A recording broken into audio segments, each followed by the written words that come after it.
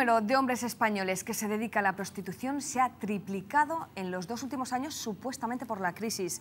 Hay muchos españoles, pero la mayoría son extranjeros. Uno de ellos es Ander. Nos ha contado que empezó hace 2 años y aunque tiene trabajo estable, sigue para conseguir dinero extra.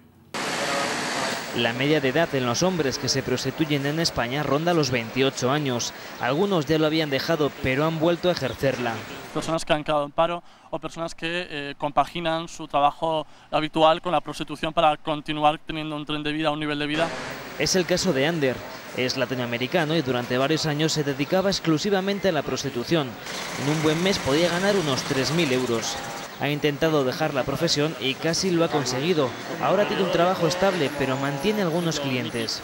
Como les gusta estar conmigo, pues y además yo también estoy bien con ellos, pues mantengo ese vínculo de amistad y de cliente. Estos clientes le aportan un pellizco de 400 euros para mantener el nivel de vida que antes tenía, pero no todos se venden por el mismo precio. Los chicos que trabajan en Sol por 20 euros hasta subirte un Ferrari y cobrar 5.000 euros. La principal diferencia con la prostitución de mujeres es que aquí casi no existe el proxenetismo. La gran mayoría de los hombres que ejercen prostitución lo hacen de forma voluntaria, sin extorsión, sin amenaza, sin coacción.